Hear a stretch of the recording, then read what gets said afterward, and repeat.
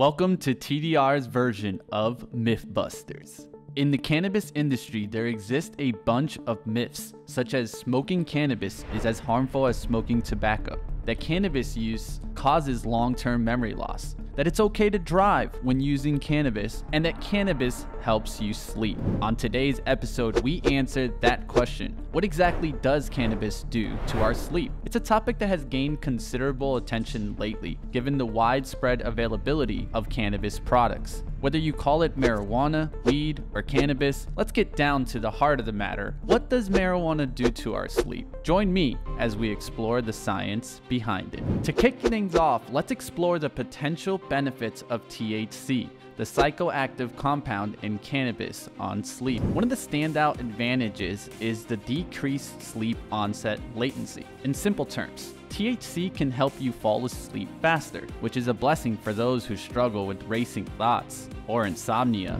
Research indicates that not only does THC assist individuals with insomnia and falling asleep more quickly, but it also extends the duration of their slumber. This improvement in sleep quality leads to a higher daily functioning and overall boosting in well-being. Interestingly, similar positive effects have been observed in people dealing with depression and post-traumatic stress disorder, PTSD. Furthermore, the non-psychoactive component of cannabis, CBD, shows promise in the realms of sleep.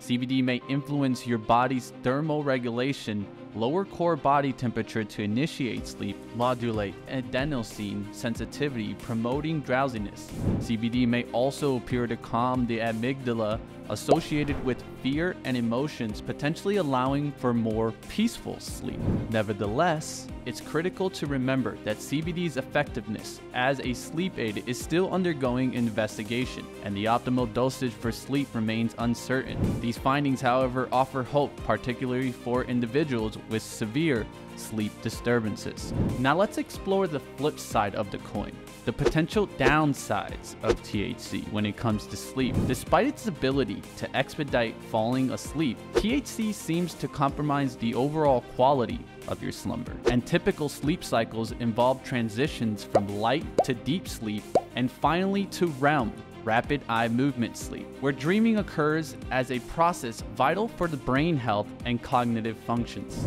Alas, akin to alcohol, marijuana has detrimental impacts on REM sleep. THC not only postpones the onset of your initial REM stage, but also curtails the total duration of REM sleep. Many cannabis users report experiencing fewer dreams, a phenomenon supported by the studies revealing that reduced REM movement and intensity. Prolonged REM deprivation can result in heightened anxiety, mood swings, and in extreme cases, hallucination and paranoia.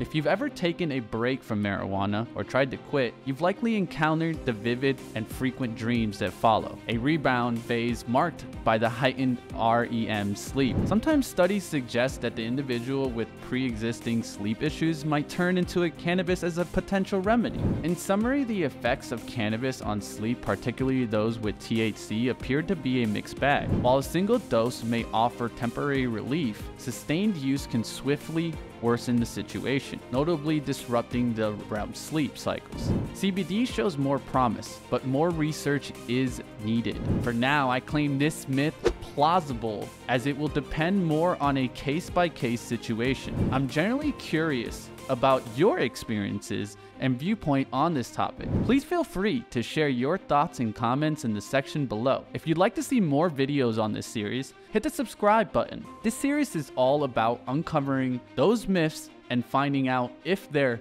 busted, confirmed, or plausible.